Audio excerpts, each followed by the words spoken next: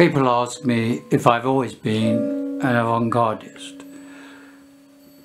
And the short answer is no. Though I do not doubt for a moment that the avant-garde was somewhere buried within me. This is reflected in my musical performance, both classical and otherwise, and my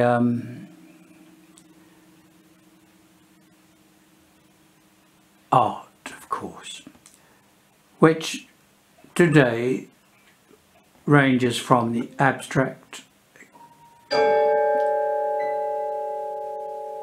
expressionist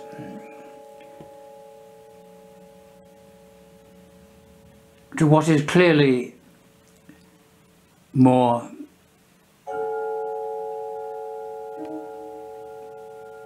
identifiable as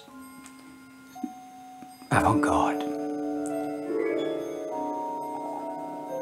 I did not begin that way, and for many years I was, I suppose, a naturalist.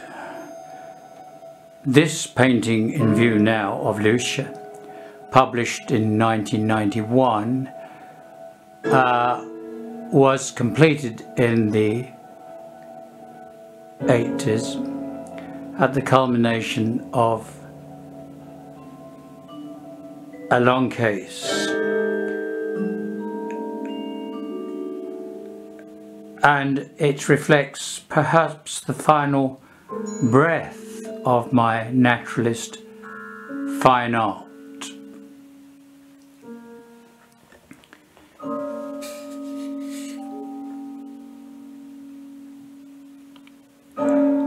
I began really in the 60s as an artist, and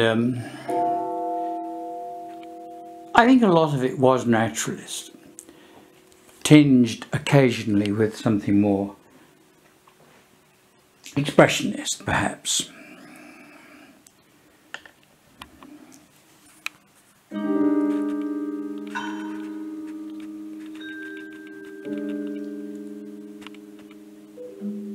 But this, in the early part of the 1980s, was my last foray into what can sometimes be described as fine art or natural representation of the subject.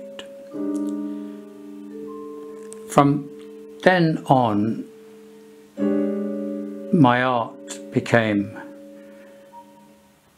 more expressive, more expressionist, and I suppose I could only be described as an avant-gardist. The same applies to my music. I began performing classical music, certainly in the early 60s, if not before, and I played classics like Chopin.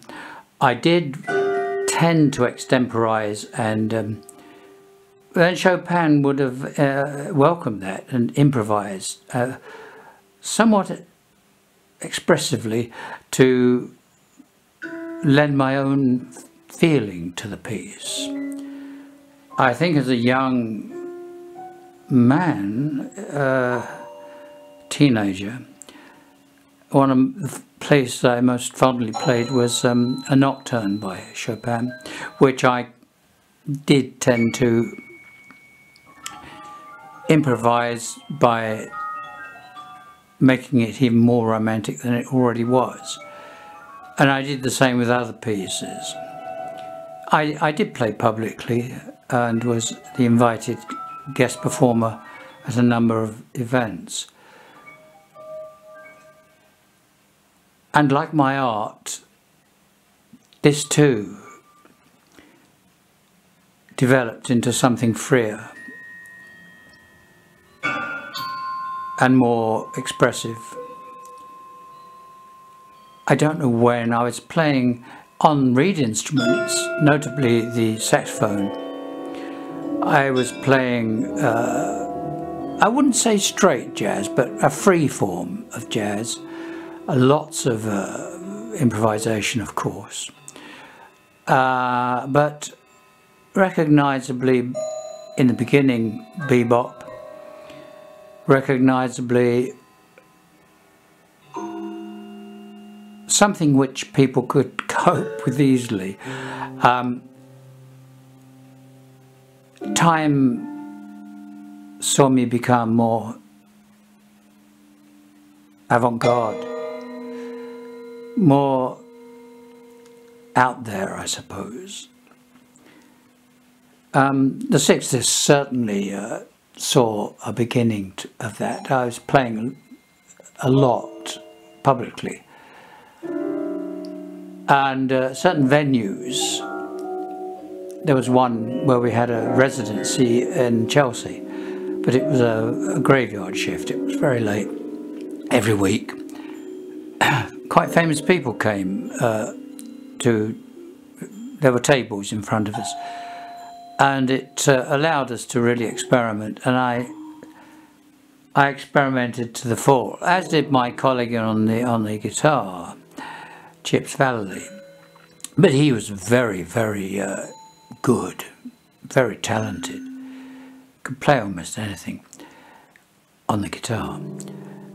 And I had a career in playing, I suppose, rock and roll saxophone, blues, and jazz. I occasionally, as at the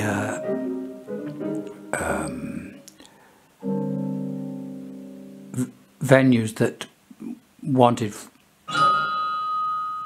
strict tempo, I was able to do that too.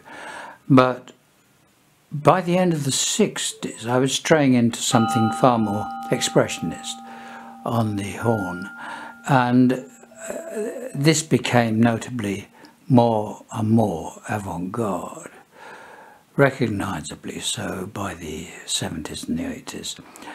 And it was an evolution which today leaves my art, my music, and all forms of artistic expression quite avant-garde. I leave you with this striking portrait in oils on canvas of Lucia, which permanently hangs in the green room, which is clearly natural and naturalistic, with elements of what the story surrounding her contained. And I'm of course pleased with it.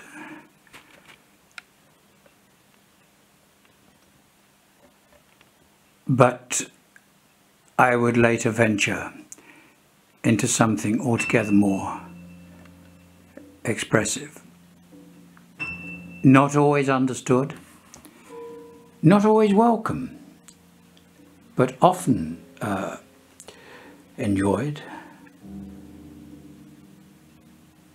Because it is my belief that the artist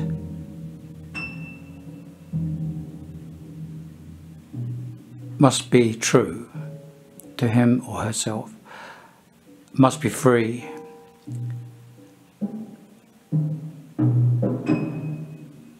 and must always paint from feeling. Even in this figurative portrait we are now looking at, it was painted. Anyone that's read the book at which end it appears. I need not name the book. I think it's pretty obvious which one.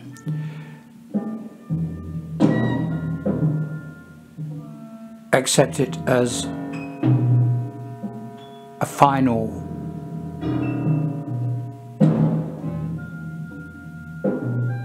and irrevocable picture of what had happened between the 60s and the early 80s.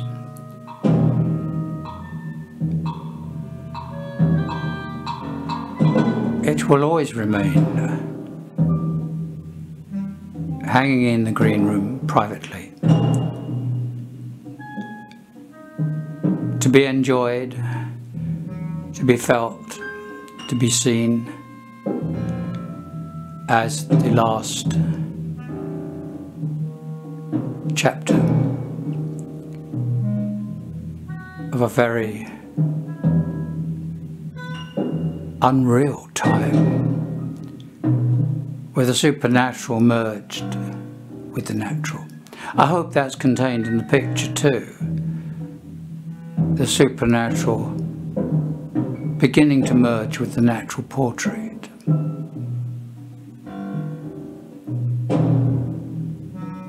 So that's my history, which has brought me to where I am today and have been for a little while. Expressionist and indubitably avant-gardist.